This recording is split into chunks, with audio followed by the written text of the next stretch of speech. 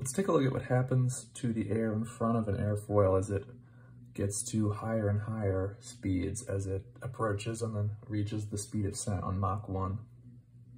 So when an airfoil is moving through the air, it's pushing the air in front of it out of the way, and it creates these disturbances or waves in the air in front of it, just like a boat moving through the water, like the bow waves from a boat. Think of it like that. And these waves move at the speed of sound. These are just pressure waves in the air, and that's what sound waves are. And they move at the speed of sound, right, which is Mach 1. So at lower Mach numbers, here at Mach 0.5, so about half the speed of sound, the waves move out of the way of the airfoil as it moves through the air. And as we get to higher and higher speeds, Mach 0.8 here, they're still being pushed out of the way in front of the aircraft, but the aircraft is almost like catching up to them, right? Because these waves move at the speed of sound. So the closer and closer the aircraft's speed gets to the speed of sound, the more it catches up to these waves in front of it. And that's what happens when the aircraft reaches the speed of sound, Mach 1. It's caught up to these waves that are all now bunched up in front of it like this, creating this large shock wave in front of the aircraft, which is responsible for creating the sonic boom you hear when an airplane flies at or above the speed of sound. However, we also need to talk about what happens to the air flowing over the wing as the aircraft gets towards the speed of sound. We know that because of the curved shape of a wing, it accelerates the airflow over the top of it, and with Bernoulli's principle, that creates an area of low pressure. That's how the wing is producing lift in part. But that means that the air flowing over the top of the wing moves at a faster speed than the aircraft itself through the air. So as you get closer and closer to the speed of sound, the airflow over the top of the wing can actually reach the speed of sound before the aircraft itself does. So what can happen is, at speeds getting towards Mach 1 but still below Mach 1, the accelerating airflow over the top reaches the speed of sound, and we get this shock wave here.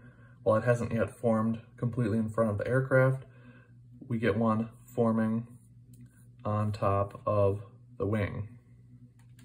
And that's where most of the issues related to flights approaching the speed of sound start to come from, is that shock wave there. It does things like create turbulent airflow behind it, which spoils the lift being produced by this part of the wing. It also affects the center of pressure. Now that the whole wing isn't producing lift anymore, but just part of it, the center of pressure shifts. And then this turbulent airflow can create problems as well, because what's back here, we got the horizontal stabilizer. And this turbulent airflow over the horizontal stabilizer can make it less effective, which means it produces less downforce, which results in a nose-down pitching moment, which is known as Mach tuck. So you can also experience buffeting as this turbulent air runs into the horizontal stabilizer. So you get buffeting, you get a loss of lift, so it almost kind of looks like a stall that we think of when we exceed the critical angle of attack, except this is occurring at really high speeds. So you can sometimes think of it as almost like a high-speed stall.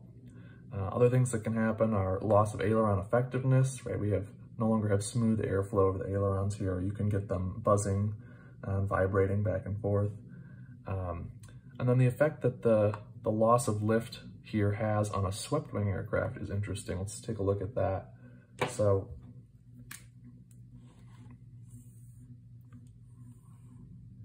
if I have a swept wing like that, a swept wing on like a transport category aircraft, jet aircraft, usually is thicker and more cambered at the wing root here.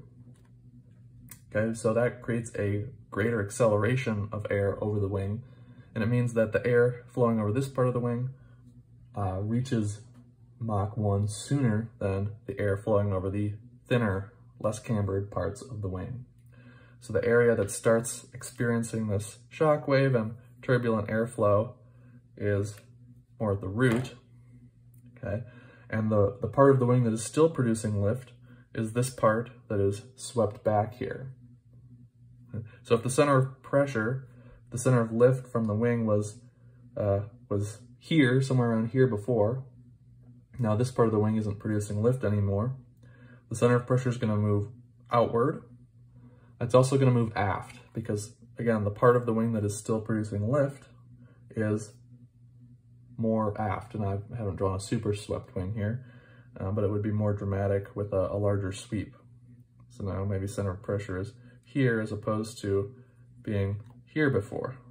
So it's moved out and aft, right? And that movement aft also contributes to Mach tuck. So aircraft that can fly at these speeds have a couple speed limits associated with them. We've got MMO and VMO. These are just made up numbers here for a sample airplane, but they're typical. So MMO is a limiting Mach number, and the purpose of that is to keep the aircraft from getting this shock wave forming on the wing and experiencing the negative effects that are associated with that. And then we have VMO, which is mainly to prevent flutter of the control surfaces. VMO is in knots indicated airspeed. MMO is a Mach number.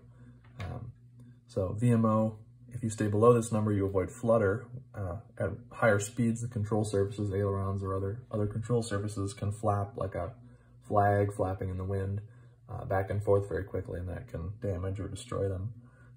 So we have these limits.